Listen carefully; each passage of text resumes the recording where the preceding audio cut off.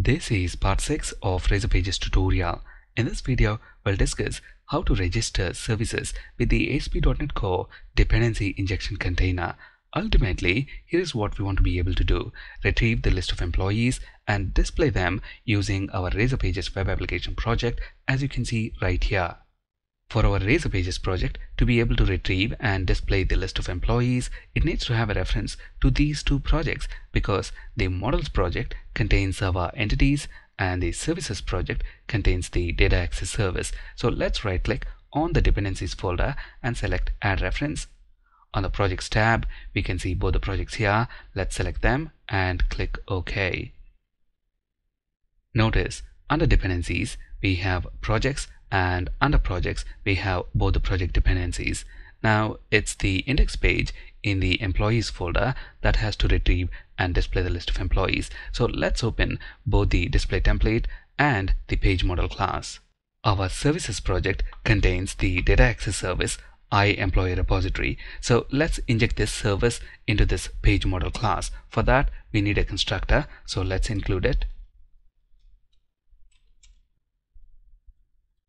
employee repository is in Razor Pages tutorial.services namespace. Let's bring that in and let's name this employee repository. We want a private field to be generated. We can very easily generate that in Visual Studio by pressing Ctrl and then select this option, create and initialize field employee repository. Next, in this page model class, we want to include a public property that is going to hold the list of employee objects. The type of the property is going to be IEnumerable of employee objects. This employee type is present in a different namespace. Let's bring that in by pressing Ctrl and let's call our property employees. The display template index.cshtml will have access to this employees property. Just below the h1 element, let's include an h3 element and then display the total count of employees. Notice when I type @model dot, we can see the employees public property, because the model for this display template is index model, which is this class right here, and within this class we have this employees property as a public property. So through this @model we can access that public property employees, and then let's display the count using the count method.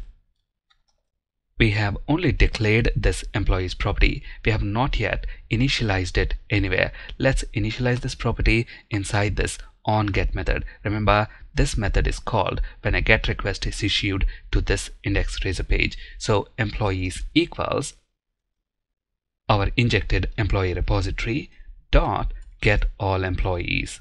With all these changes in place, let's run our project by pressing Ctrl F5. We see the home page without any issues. Now this index page is in the employees folder. So to get to this index page, we have to use the path /employees/index.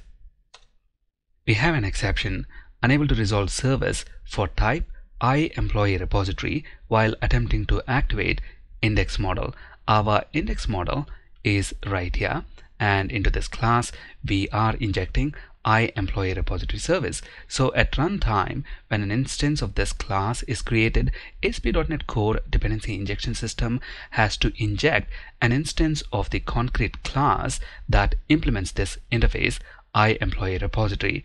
As a developer, we know it is this mock employee repository class that implements the interface, and an instance of this class should be provided. But ASP.NET Core dependency injection system does not know that. So we basically have to tell the ASP.NET Core dependency injection container that it has to provide an instance of this class when employee repository is requested, and we do that in configure services method of the startup class. This method has an incoming parameter services, which is of type iService collection. On this parameter we have add singleton method, which we can use to register our interface and the concrete type that implements the interface. So the interface is employee repository. Let's bring in the required namespace, which is Razor Pages tutorial.services, and our concrete implementation is mock employee repository.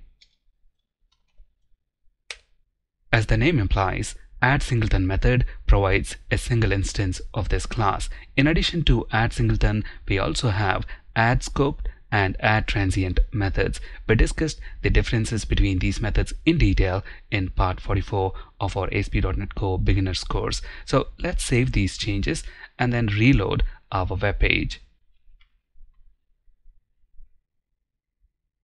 There we go. We no longer have the exception and see the total count of employees, which at the moment is 4. That's because if we take a look at mock employee repository, we have got 4 employee objects. In our next video, we'll implement how to display the list of employees, as you can see right here, instead of the count. That's it in this video. Thank you for listening.